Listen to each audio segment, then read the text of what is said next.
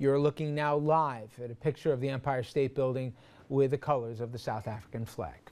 And finally tonight, history directly from the man who made it. As we've already heard this evening, it was Nelson Mandela, the man, not the prisoner or political leader or president or public speaker, that made him such a force and such a beloved figure in world history. And yet, his words still do pack a punch. And so we leave you tonight with the words of Nelson Mandela from the lips of the man himself.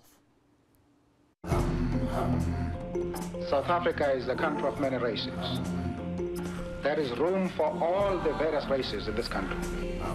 To spend 27 years at the prime of your life is a tragedy. And I regret, those years that I have wasted in prison.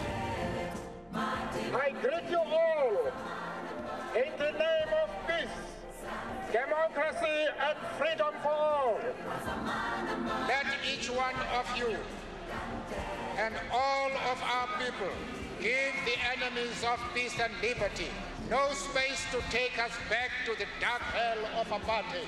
New South Africa has to eliminate the racial hatred and suspicion caused by apartheid and offer guarantees to all its citizens of peace, security, and prosperity. We have never doubted in our mind, even during the darkest hours in our struggle, that eventually we will win. Even as we celebrate, let us remind ourselves that our work is far from complete. Where there is poverty and sickness, including AIDS, where human beings are being oppressed, there is more work to be done. I have completely retired. I've lost office. I've lost influence. I am now a has-been. Don't call me. I'll call you.